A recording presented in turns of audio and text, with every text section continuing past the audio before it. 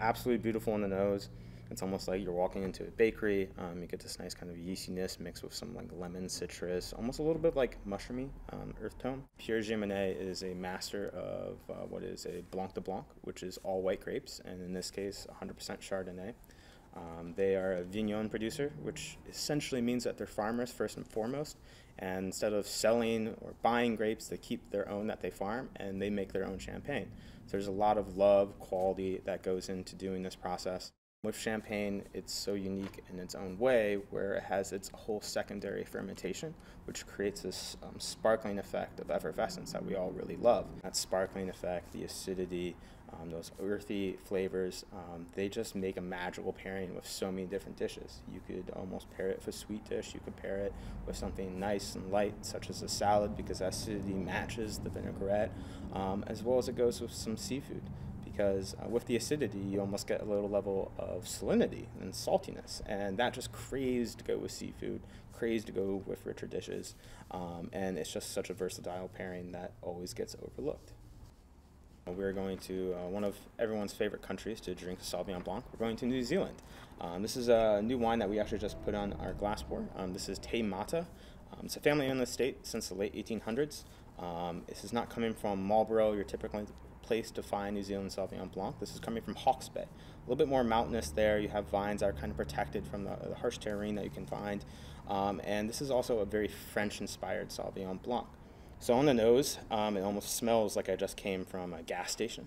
You have this almost petrol-y nose, laced citrus, really, really aromatic and quite floral as well. On the palate, it's a very New Zealand-esque style. Grapefruit just shooting at you. But since it has these two French grapes of Semillon and Sauvignon Gris, it adds this creaminess. Almost get a butter tone, sweet caramelized shallot. It's just, savory and tart all at the same time. It's a wine that hasn't made its decision yet on what it wants to be, because it just has all of that bright citrus that you want with the New Zealand Sauvignon Blanc, but almost is drinking with the body and texture of a Chardonnay. This is a wine that definitely doesn't calm down. It just keeps on going, especially on the palate, so lively. Craves to go with anything with a nice rich cream sauce, saffron, and just has this underlying just earth notes that you never find with New Zealand Sauvignon Blanc, which is why I really enjoy this one right here. This is a really cool wine. It's never been to the state of Ohio before, so we were super happy to get a little allocation of this. This is a 2021 Chacras Monique. It's a Chardonnay coming from the Patagonias down in Argentina. They've only made about 5-6 vintages of this wine. It's the brainchild of the world's two most famous winemakers. You have Jean-Marc Rouleau from Burgundy, who is kind of a godfather of Chardonnay, and then you have Pierre Rocheteau, who is the winemaker of Sassicaia, typically the #1 wine year in and year out of Italy. Most people, always think that Chardonnay is essentially, you get butter, you get oak, almost kind of like a burnt popcorn from the movie theater. But Chardonnay is such a versatile grape, and it's all about the winemakers and the land that really kind of show the grape for what it is. You still get bright citrus. Now you're starting to get a little bit more into the realm of some tree fruit, some stone fruit in here. As you almost get a little bit of like an orange marmalade, yuzu, and there's just some bright fruit flavors are really in there. But you can get a little bit more depth on the nose too, almost going back to the champagne, where you're almost getting a little bit layers of kind of like a mushroom d'Uxelles, just like hidden behind some of the citrus. Just using a little bit of oak, allows this wine to just be so approachable right now with only 2 years of age on it. But you have this just perfect balance, and I think that's one thing that the French do better than almost anyone else. It's just the balance of the wine. It's not ever one-dimensional. It has those layers. It has the hidden citrus. It has the vanilla, almost a little bit of a toffee or butterscotch, just a little bit of that shining through with just the right amount of oak.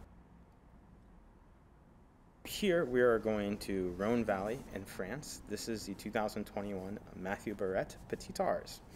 This is classified as a Côte de Rhone, but this is 100% Syrah, And Côtes du Rhônes are typically found in southern Rhône Valley in France. It's kind of the workhorse of Rhône Valley, but this is a rare exception where it's all coming from northern Rhône, just from the outskirts of Côte Rôtie. Côte Rôtie, or the Roasted Hill, is one of the most famous places in the entire world for Syrah. And the whole reasoning is it's very similar to Mosel in Germany, where you have these very, very, very steep hillsides, and the vines have to struggle to work on that. And the workers have to struggle to pick those vines. But you get wine that just showcases the power and intensity of what a Syrah can be.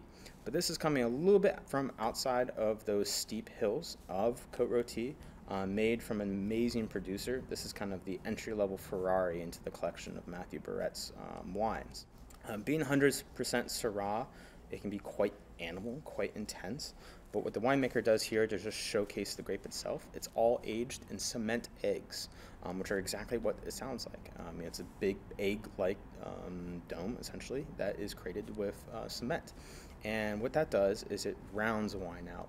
So if a wine has a lot of acidity, a lot of tannin and power, it just kind of diminishes those all just a little bit and just showcases the purity of fruit. Especially on the nose, I mean, this is as floral as it gets.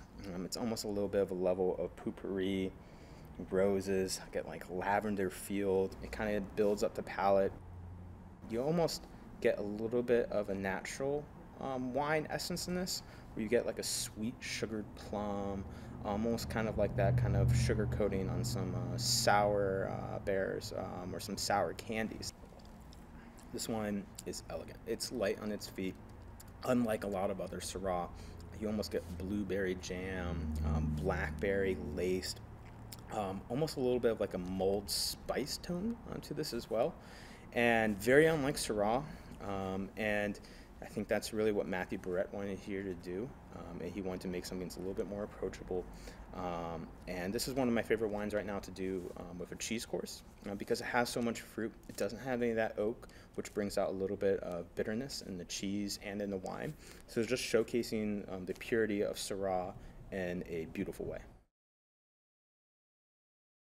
For the final wine, this is one of my all-time favorites, especially here at the Refectory. Here we have a 1982 Domaine de Rancy Refectory Hambrick. I would say this resembles more kind of a Portuguese or even Spanish-style wine, as this can be really kind of similar to a Palo Cortado sherry. This could be very similar to a very aged port, or as well more even to current vintages of Madeira. With just that kind of nutty and cinnamon and caramel just all works so well, and it's just done in an area that you don't typically think of dessert wine. This is 100% Macabeo. This is coming from a little quaint village called Refectory. Refectory's very south in France, only about 20 miles away from the Spanish border, so very hot here. Being 100% Macabeo, which is a very neutral grape, this wine really imparts a lot of what makes it in the cellar. So for 41 years of age, this spent 38 years in an oak barrel, remained untouched. So you have this very neutral white grape that is getting all of those flavors coming from the oak. On the nose, it's unlike almost anything else out there. You get the decadence of chocolate, almost a little of coffee on the nose, a sharp apple cider-like nose that I would get very similar to a sherry, and nuttiness very similar to a sherry and to a Madeira.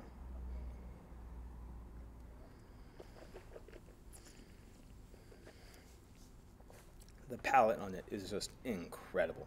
It's vast, it's huge, it's brooding. You get this caramel, brown sugar, cinnamon, a little bit of like a spiced cocoa to it, and then this very, very big base of just like almond, hazelnuts, almost a little bit of like a salted peanut that you get with this. With this vast amount of age on this right now, you're starting to get a little bit more into that decadence of coffee and espresso, where a little bit, when it's younger, it has a little bit more of just bright cinnamon. But now you're starting to get a little bit more deterioration of the oak, you're getting a little bit more deterioration of the grapes, and you're starting to just get a richer profile and more layers to this wine.